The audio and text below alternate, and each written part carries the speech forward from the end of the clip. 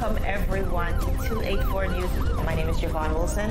I'm Kamal Haynes. And I'm Ron Grant. And we are so thrilled and happy to be coming to you live out of the beautiful British Virgin Islands. The content continues via our website, 284media.com. In today's news, fully vaccinated travelers with negative PCR or rapid tests done within 48 hours of arrival into the BVI no longer subjected to local rapid tests, says Minister Malone. We also see the government of the Virgin Islands to introduce a mangrove bank. And a West End resident receives keys to new home through Housing Recovery Assistance Program.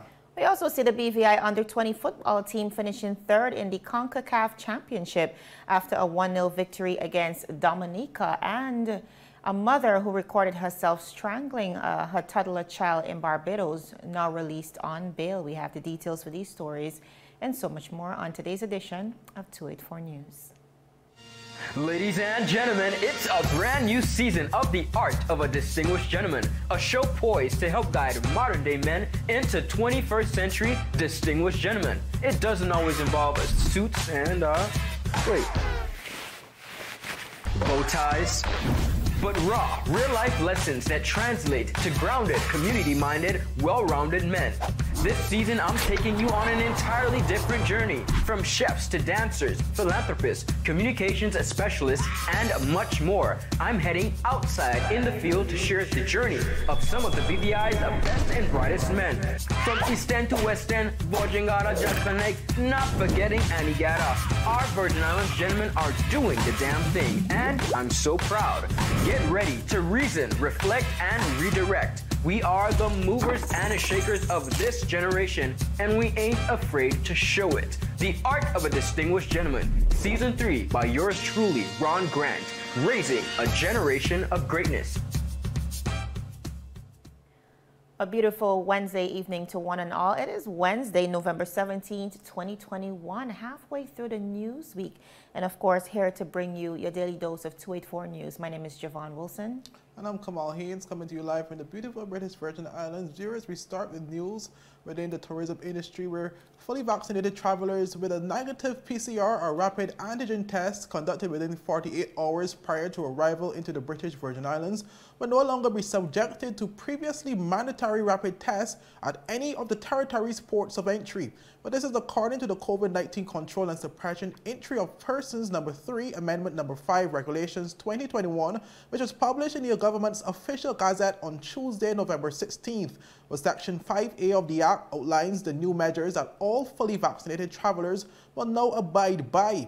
Well, it states, and I quote, "Well, a person who is fully vaccinated and presents a RT-PCR or approval rapid antigen SARS-CoV-2 negative test result taken no longer than 48 hours before arrival in the territory, and his or her vaccination card in accordance with Regulation 5 shall A, not be required to be tested for COVID-19 upon arrival into the territory, and B, be allowed to move freely within the territory subject to adhering to the relevant COVID-19 enactments and protocols in the territory, including the relevant physical distancing protocols, wearing of masks, and sanitization measures," end quote.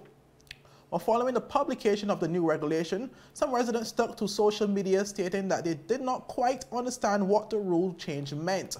Well, according to some of their comments, that their confusion stemmed from the uncertainty as to whether this change now meant that only tests conducted within 48 hours will be the only test approved for entry into the BVI.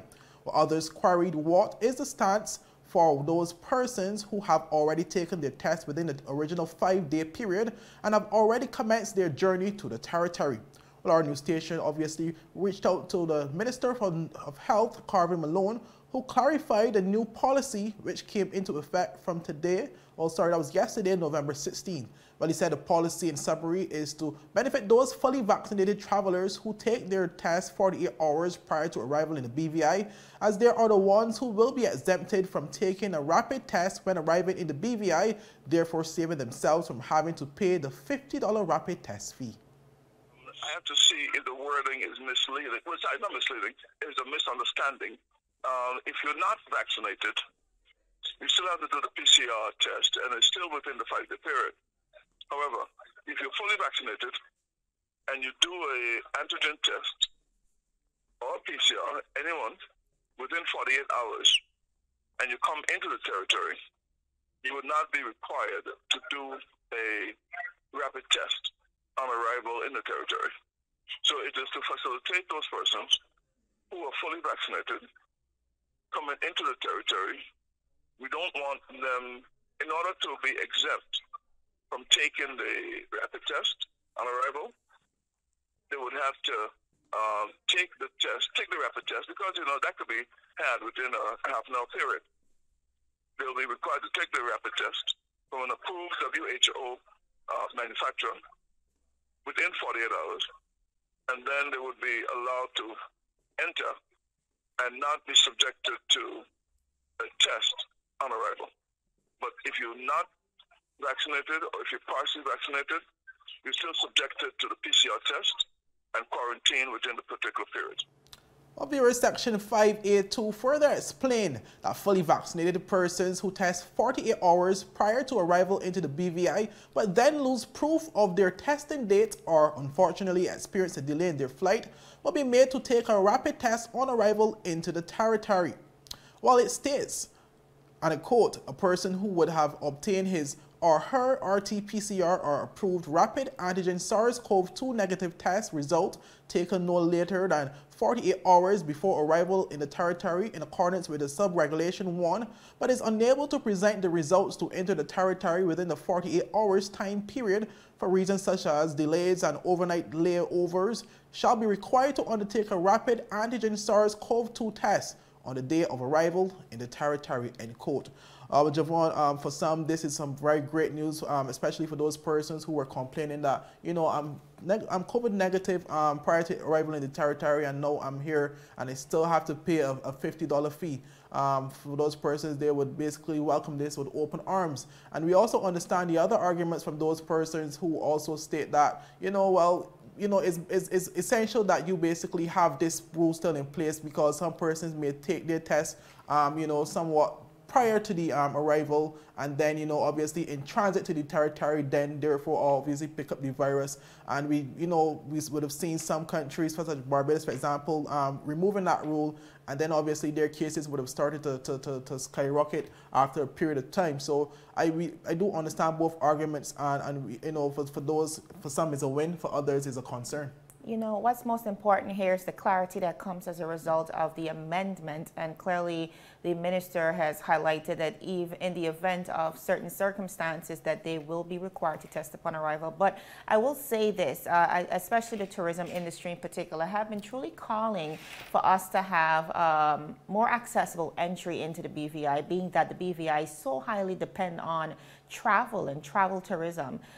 So removing this fee comes as a welcome and refreshing initiative for so many persons, not only locals, but tourists alike, who consider a $50 fee to enter the BVI, especially since they would have just tested negative in their initial country.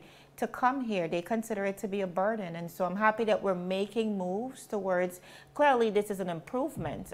Before, you were required to take that test. But what we see not only in the BVI and across the region, but also across the world, is the world over is making things easier for the vaccinated. And it just shows that this is the direction that the BVI is heading as well. And I'm sure the legislators would have been obviously following the advice from the experts, in terms of the statistics, with the epidemiologists basically giving the information that would help guide such change in law, because obviously the BVI would have been seen somewhat as a very strict, had a very strict approach when compared to the other countries initially. Absolutely. So I'm sure that they're guided accordingly with according to the experts' advice. And really doubling back on the importance of us as a collective doing what we need to do. They're also guided by the fact that as residents of this territory, we too are abiding by those protocols, policing ourselves, and truly taking self-responsibility in this pandemic. And I think that's what it's going to really call for us to be able to move forward. As we move on, the Minister for Natural Resources, Labor and Immigration, Honorable Vincent Whitley, has said that the government of the Virgin Islands will be upscaling the Mangrove Nursery to a mangrove bank as it seeks to benefit from and participate in the blue carbon market. Now, viewers, Honorable Whitley made the announcement following his return to the territory after attending the 2021 United Nations Climate Change Conference, COP26, in Glasgow from October 31st, that is, to November 12th. Honorable Whitley said, apart from the introduction of the Mangrove Bank, that government will also, and I quote, strengthen legislation geared towards the protection of the environment, increase and encourage the use of renewable energy systems, electric cars, and energy-saving light bulbs, end of quote. The minister was also part of the official UK Overseas Territories Association delegation, which attended the COP26 summit to accelerate action towards the goals of the Paris Agreement and the UN Framework Convention on Climate Change. The other two overseas territory members who were a part of the delegation were officials from Anguilla, Bermuda, Cayman, Gibraltar, and Turks and Caicos Islands. The team also hosted an event on nature and land use on November 6th. The event explored how the UK overseas territories are taking action to counter and mitigate the effects of global warming and how they are safeguarding precious marine environments as well. Participants signed an agreement pledging to reduce their carbon footprints by 2030. Now, viewers, Honorable Whitley said, and I quote, I thought it was very important that the voices of the overseas territories be heard loud and clear as we hold over 90% of the UK's biodiversity. If sufficient funding is not secured for the protection of our environment, the consequences will be dire. The BVI is fully committed to doing its part to reduce the race to zero, end of quote. Now, viewers, the goals of COP26 are to secure global net zero by mid-century and, of course, to keep 1.5 degrees within reach, adapt to protect communities and natural habitats, mobilize finance, and work together to deliver. The government of the Virgin Islands will continue, they say, to implement legislation to safeguard the natural resource of the territory while exploring feasible methods to ensure sustainability and economic growth. Kamal, not only am I proud to see the representation we've had at this particular summit, but truly when you think about the BVI, in particular the BVI tourism product, the environment is a critical part of what sustains the BVI tourism product. And not only that, when we think about climate change, the fact that we live in a hurricane-prone region, it really reiterates the stance that we should be taking as a collective, as an environment, as a territory, to safeguard ourselves against future damage. Indeed, and obviously we do know the significance and the importance of mangrove to the territory in helping prevent erosion, etc.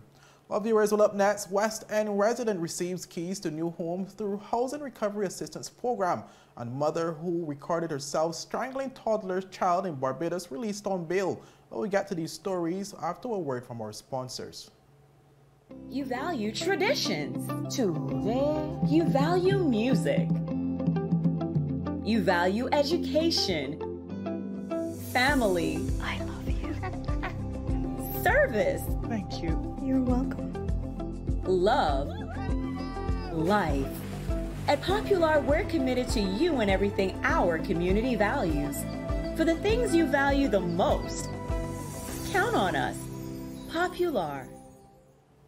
Well, welcome back, viewers. Well, Freshwater Pond West End resident Franklin Smith received the keys to a newly built home on behalf of Troy Smith and the Smith family as part of the Housing Recovery Assistance Program.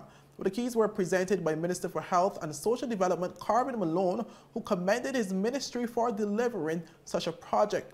Well, he said, and I quote, "It is pleasing that the Ministry of Health has stuck to their guns and have worked tirelessly with whatever resources that they were given to get our people back into homes. We would like to thank the Ministry's Housing Recovery Assistance Unit for their steadfast work.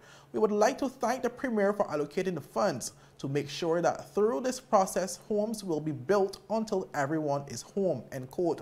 Well, also present at the handing over ceremony was Premier and District Representative Andrew Foy, who said that the monies have been allocated in the upcoming 2020 national budget to keep occasions like this a reality. Well, he said, and I quote, It is a joy to help people in need, and even with the upcoming budget, we have quite a few millions allocated to help many more people to get homes who lost their homes during Irma and Maria, and even during some of these trying economic times of COVID-19, end quote.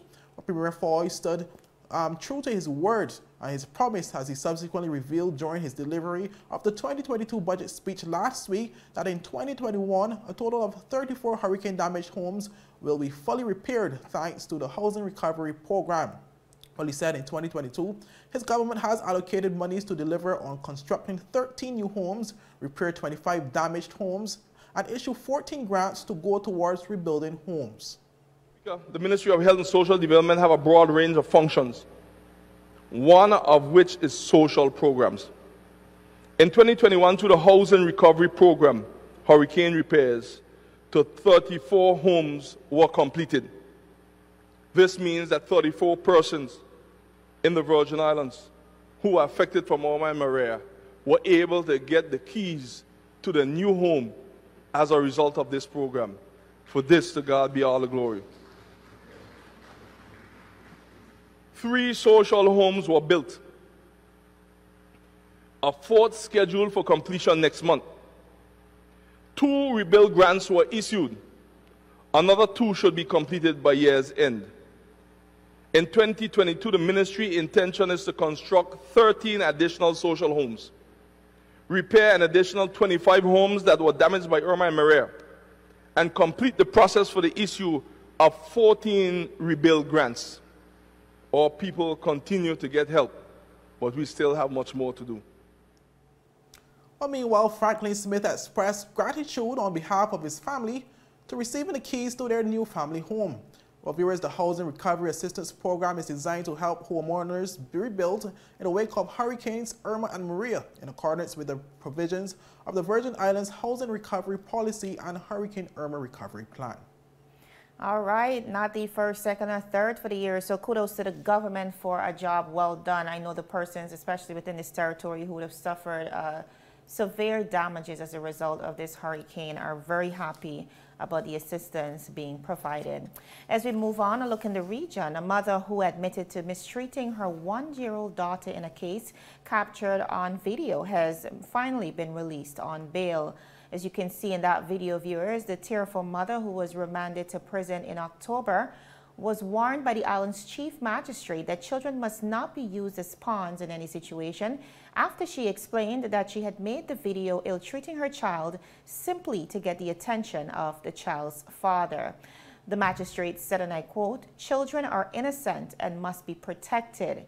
The fact that you did not understand that your child should not be used as a pawn to get his attention tells me you have some serious work to be done, and we have to work seriously with you," end of quote.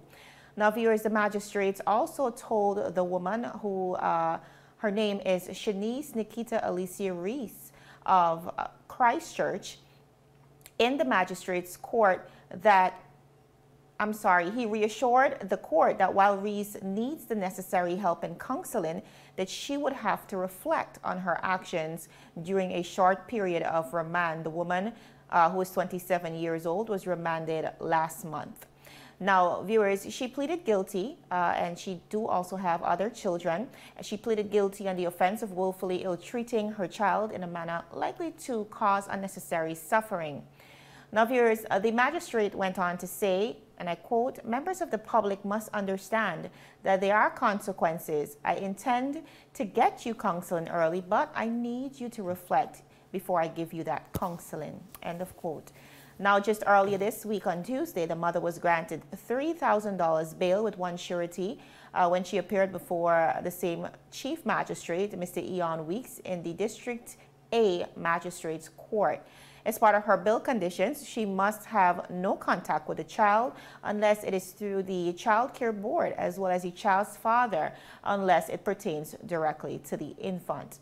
The convicted mother is expected to meet with a probation officer on November 19th about counseling. Now, viewers, Reese, who was represented by attorneys Mr. Michael Lashley QC, Simon Ann Clark, as well as Ken Mason. Quite a tragic story, but I think, you know, bringing up as well, Kamal, many learning lessons. Clearly, the judge understands within this case and based on the seriousness of the offense committed by this mother, that not only are we dealing with a situation where a crime was committed, but as a community, the judge understanding that we really need to reach back and provide assistance to mothers, to parents, to fathers in general, to ensure that we are healing and co-creating a safe environment for our children.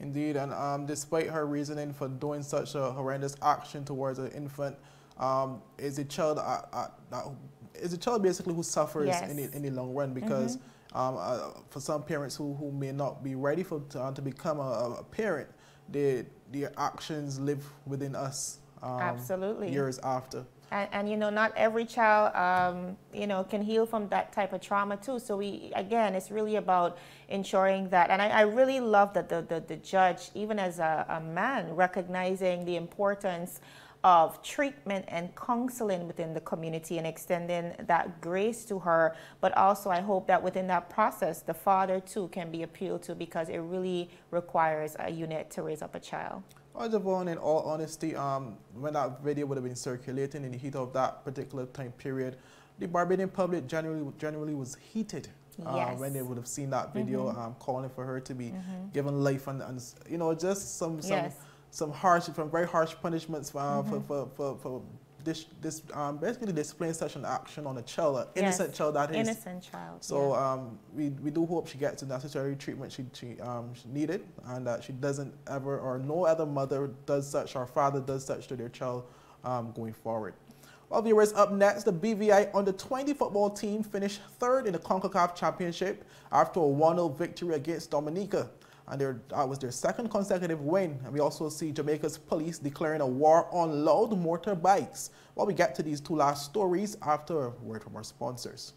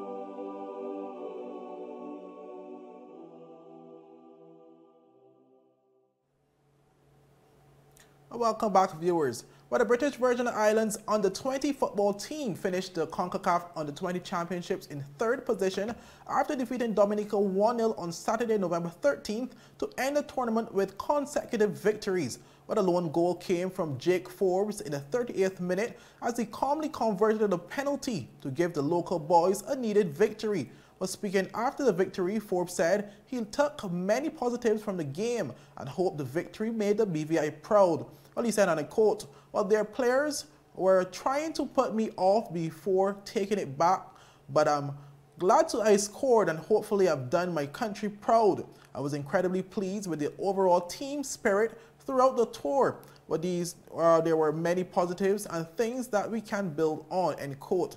Well, Captain Malachi Stanner said his team continued to grow in confidence despite the rough start to the tournament. Well, he said, and I quote, "Well, the team was much more confident due to the win against St. Martin and built on the positives that the team would have received to give us the upper hand. We did have a rough start to the tournament, but to come back and win 2 games is amazing." Well, also commenting on the team's success was the BVI Football Association's president, Andy Bickerton. Well, he said the teams collectively came together and relied on each other's individual moments to pull off the victory. We came into this game with 3 of our top players out. Luca Chilwell was out, Kai was out, and EJ was out. We knew we had a hell of a lot of work to do. And boys came in and just gave 100%, worked hard. We won by a penalty, but hey, look, it could have been 3 or 4. You know, we went very close and we controlled them. You know, we did not let Dominica get into the game and play football. We harassed them and chased them. And, you know, you work hard. It's like life, isn't it? If you work real hard, you get the benefits. Having won 2 games, got 6 points, we're now going to finish third in our group out of 5. And, you know, we're so pleased about that. We get our first win in under-20 football in a World Cup qualifier yesterday, and we follow it up today against all the odds.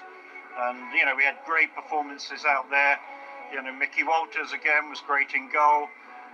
Jake Forbes up front was just constantly causing problems.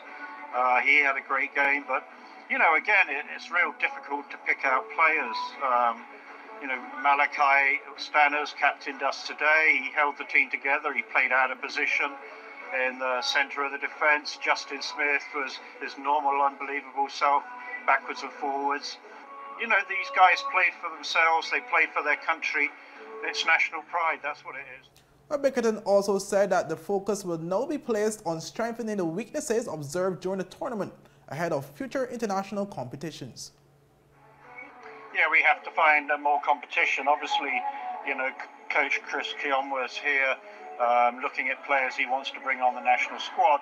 And there's a good number of players out there over the last 2 or 3 days particularly that have come to his notice and showed him what big hearts they have and what potential they have. I mean, what we have to do now is when the boys get back to Tortola, our coaches have to work with them on their weaknesses. Now, Coach Chris will have identified their weaknesses, and we have to make sure that our home coaches work with our players to help them improve themselves. Because if we can come out here and win 2 games like this in a tough group, and then we spend time with our players to improve themselves, what are we going to be like when we do improve ourselves? Because we now understand how to play in a system, and we now understand how we have to support each other, and we now understand how we have to run for 90 minutes. Well, meanwhile, national coach Chris Kewomia said the BVI team played as though they wanted the victory more than their opponents. Well, he said he will be working with members of the team to have them sharpen their skills. Well, I think this game shows today just what the boys can do. You know, they've worked really hard. Obviously, the first 2 games were disappointing, but we had a lot of meetings, a lot of conversations, a lot of heart-to-heart, and they'll come out and show the desire to do everybody proud, including themselves and the people on the island. So, you know, I'm really proud of them and the work that they put in today. In both the last 2 games, we wanted it more than the opposition, and we got our just rewards. Well, viewers, after losing their first game 7-0 against Curacao, the BVI bounced back to defeat St. Martin 1-0 prior to their second victory against Dominica. As we begin to close out, members of the Public Safety and Traffic Enforcement Branch in Jamaica on Friday conducted an operation to clamp down on owners of motorcycles said to be committing breaches while traveling on the road. Members of the police team said, and I quote, "We are paying attention to the motorcycles with the loud mufflers as well as those that are unlicensed." Now, viewers, during the clampdown, several motorcycles were seized and the drivers were issued with tickets, as you can see in that video. However, some of the drivers were not in agreement with the seizure and claimed that the police were unjust in their operations. One motorcycle owner said he did not adjust or modify his muffler and that his motorcycle was brought into the island exactly that way. But, viewers, it was still seized. We saw it important to bring you what's happening in the region regarding the story because a similar challenge presents itself here, where bike riders, of course, are of the opinion that they should be allowed to ride with those mufflers, while residents continue to complain about the noise nuisance. And of course, the police continue to do what they can to bring some calm to the matter. Viewers, that is all the time we have for today, but we encourage you to join us again tomorrow for more 284 News. My name is Javon Wilson. And I'm Kamal Haynes. Viewers, have a great evening.